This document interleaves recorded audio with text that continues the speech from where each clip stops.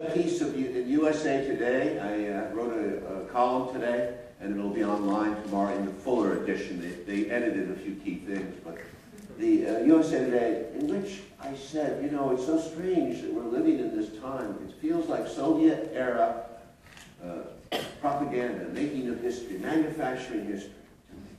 And I have to say, in the 1991, I got a lot of a rough ride. Those of you who remember back then.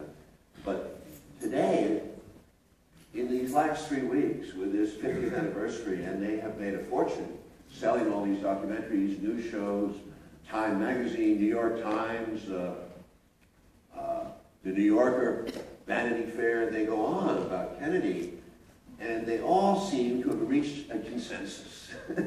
And the consensus is, for some reason, that Oswald did it alone, and all we freaky people out here, that is the vast majority of us, who don't believe that and have never believed it. There's something illogical and stupid about us, that we can't accept that Oswald alone could change history because we idealize JFK